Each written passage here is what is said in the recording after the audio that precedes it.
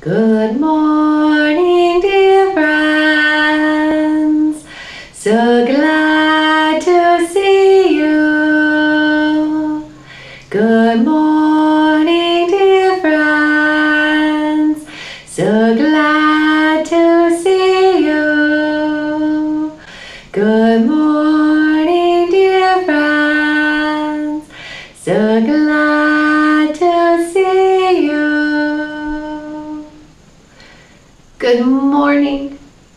Good morning to you. And welcome to Story Time in the Schoolhouse. I'm Miss Becca, and I'm so glad to be here with you this morning. Friends, let's get started with some songs. Good morning, dear Earth. Good morning, dear Sun. Good morning, dear stones and flowers, everyone. Good morning, dear animals and birds in the trees. Good morning to you, and good morning to me. Come, little leaves, said the wind one day. Come over the meadow with me to play. Put on your dresses of red and gold. The summer is gone, and the days grow cold. Grow cold, grow cold. Autumn winds are sighing, stealing through the forest brown, as they softly pass the trees. Little leaves come floating down. Fly us bright, shining bright, share with us your golden light.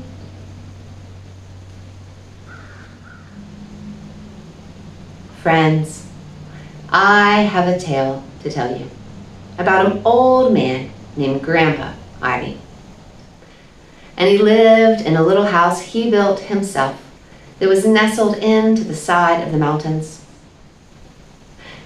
And one morning in early autumn, he woke up and he went outside to smell the fresh air, like he did every morning. And when he stepped outside, he noticed that Jack Frost had come to visit and had left some of his frosty footprints on the grass and the moss in the garden. And Grandpa Ivy's eyes shone, and he said, "Oh, after Jack Frost comes to visit is when Mother Apple Tree's apples get even sweeter."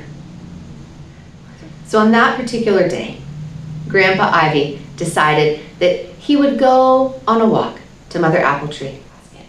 And he took off singing his song. Hey ho, always I go, a-walking along and singing my song. And soon he found himself standing in front of Mother Apple Tree. And he found just what he had hoped, that a few apples had ripened and fallen to the ground, and the rest were on the tree almost ripe enough. So he decided to pick a few up off the ground so he could take them home and enjoy them that week. But he made sure not to take too many, because he wanted to be certain that all of his animal and human friends also had some apples to eat. And then Grandpa Ivy had gathered enough, and he took off back down the path toward his home, singing. Hey ho, always I go, a-walking along and singing a song. And as he walked down the path, he saw Grumbly Bear coming from down the path. And he said, "Hello, Grumbly Bear. Would you like a ripe, rosy, sweet apple, first of the season?" And Grumbly Bear said, "Oh, why, yes, I would love that, Grandpa Ivy." So Grandpa Ivy gave Grumbly Bear an apple. And he headed off further down the path to his home. And then soon, coming out of a fallen log was Hoppity the bunny. And she hopped right up to Grandpa Ivy. And Grandpa Ivy said, "Hello, Hoppity Bunny.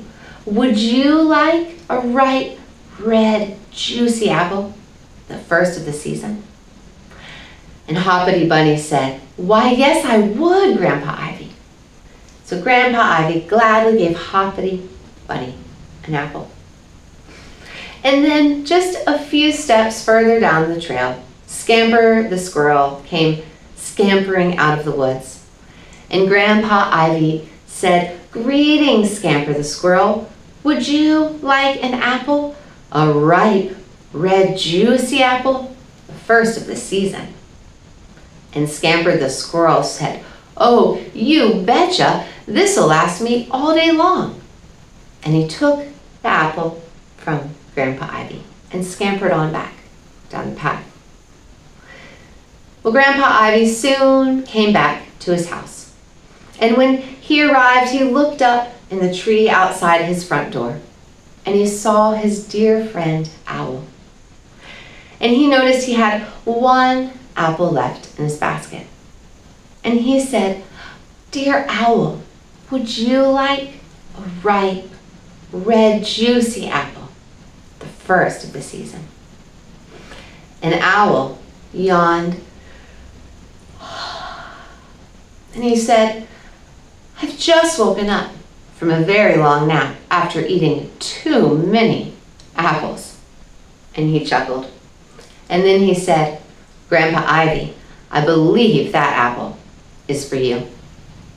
And Grandpa Ivy took the apple out of the basket and he said, "Indeed it is." And he stuck it in his pocket and he went inside his home. And all was well in the world.